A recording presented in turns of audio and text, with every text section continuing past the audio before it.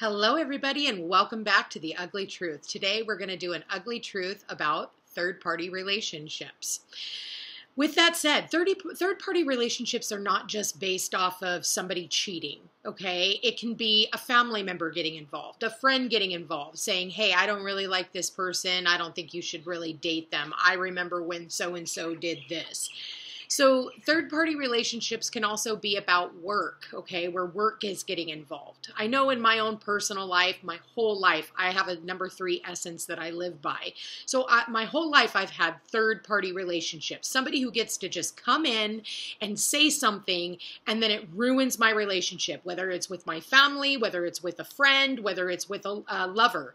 It doesn't quite matter. I know recently I was dating somebody, and all of a sudden, all my friends are like, yeah, I'm so excited for you. And the person that I was dating on the other side had people telling him that, you should be doing something else. You probably shouldn't be in this relationship.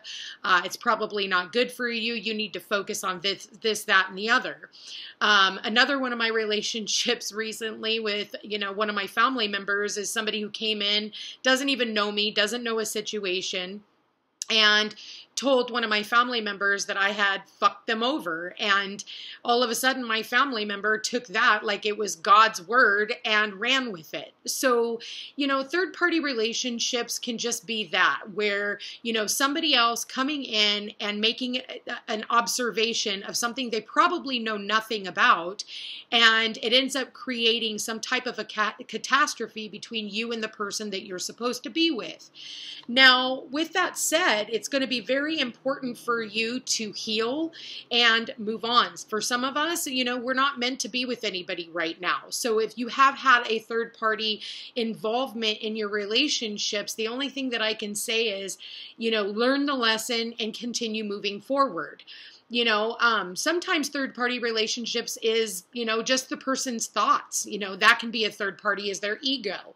An ego comes in and says, oh man, this is kind of scary. Maybe I shouldn't do this. And then all of a sudden they take that as, God's word. And again, you're back in the same situation as you were. So, third-party relationships, when we talk about that on the tarot, it does not necessarily always mean that they're, screwing around with somebody else. It's just that a third party gets involved, says something, or distracts the individual, and they take their attention elsewhere. Now, a lot of the time, they'll come back and they'll tell you, I'm so sorry, and then that's going to be entirely up to you on whether or not you want to just accept their apology and move on, or accept their apology and go back into the relationship. It's, depending on everybody's circumstances, it's going to be different for everyone. But my biggest advice for you is, if this person has cheated on you, a leopard never changes its spots, okay? Keep that in mind. Usually once a cheater, always a cheater. Does not mean that, people can't, grow up and learn lessons and not do that anymore, but it's going to take years for that to happen, and there can be a lot of water under the bridge. I know in my life, I was pregnant with my oldest daughter, and I was cheated on with one of my so-called best friends, and I didn't find out until my second pregnancy that my kids had a brother. Okay, this was like about a few weeks before I gave birth to my second daughter that, my kids had a brother, and I tried to make it work. I tried to make it work for even another kid, 3 kids down the lane, and it ended up just not working, because the trust was broken. So, everybody has their own path. Some of you guys can be okay with being cheated on and try your hardest to bring a relationship back together. But 9 times out of 10, they don't usually last. It's like we try to mend, we try to put a Band-Aid on it, maybe some duct tape in a few different spots. But at the end of the day, if there's a crack in the relationship, there's probably always going to be a crack. So, I will say, more power to the ones that have gotten back together with somebody who has cheated on them and it's never, resurfaced. But, what I found in my career of, doing relationship coaching is that, it never fully goes away. And then when they're looking at their phone or doing something on their phone, you're always wondering who they're talking to or why did they stay out late? They said they were going to the grocery store.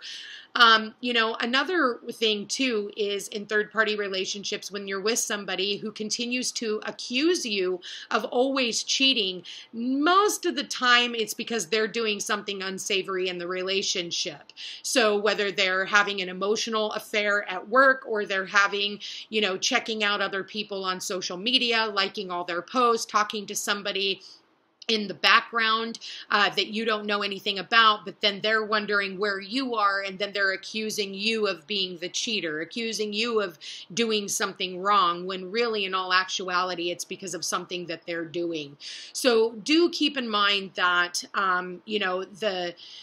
the steps that people will take to cover up the lies that they are, trying to hide within themselves. I was in a relationship one time, and yes, because of my number 3 essence, I have been cheated on more times than plenty in relationships.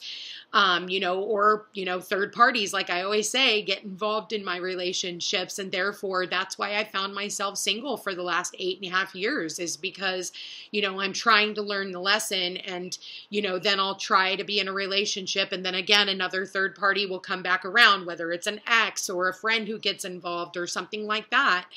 And what I've had to learn is that it has nothing to do with me.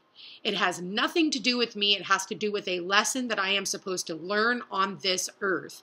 So, do I still trust people? Abso-fucking-lutely. I'm not going to treat everybody as if they're the ones who has allowed a third party in until that other party brings in another third party. And then that's when I am completely turned off. And that's usually when I make my exit. And I 9 times out of 10 will not return. So it's entirely up to you whether or not you want to try again. Mercury retrograde comes around usually to see if we're still stupid. And a lot of people will fall into the trap and then always remember why it was that they walked away in the first place. So I just wanted to touch bases on third-party relationships, clandestine affairs, and, keep an eye out, and usually if we're having dreams that someone's cheating, pay attention to your dreams. They're usually cautioning you, and if you're having a weird feeling that something is really going on, even though the person is saying that there's not, reach out, have a session. We can always sit down and talk about it and see if it's something that's going on within your natal chart, or see if you also have a number 3 essence, or maybe even a stellium of planets in Pisces. Pisces usually rules clandestine affairs, secret love affairs, the whole third party situation. Anyway, you guys, I love you all so much. Thank you for being here for my ugly truth on third party relationships. I love you all so much, and I will chat with you again soon. Take care.